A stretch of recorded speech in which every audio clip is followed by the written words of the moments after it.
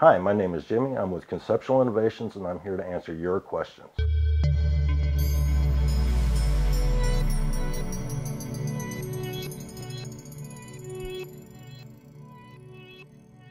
DriveCaster is a motorized drive wheel that mounts under most carts. It alleviates most strain on the operators depending on how we set the drive system up. It can be set up in multiple ways. Single drive caster mounted up underneath the cart would be mounted either in the front third of the cart or in the center.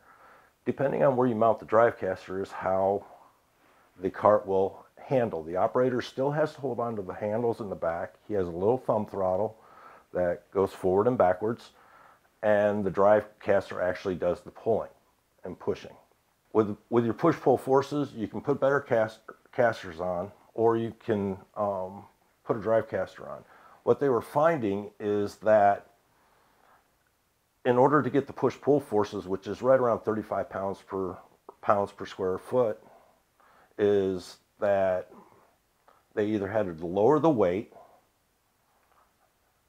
and then the operator could push the cart with that 35 pounds, but it took more trips back and forth to the line to get the same number of parts to the line.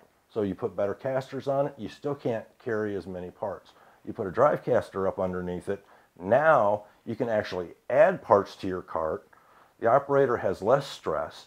He can move to the line, and it has more dwell time on the line, so they're carrying more parts with less transition, less traffic in the shop. That's why we developed drive casters. I hope you enjoyed this video, and I hope you subscribe for some more.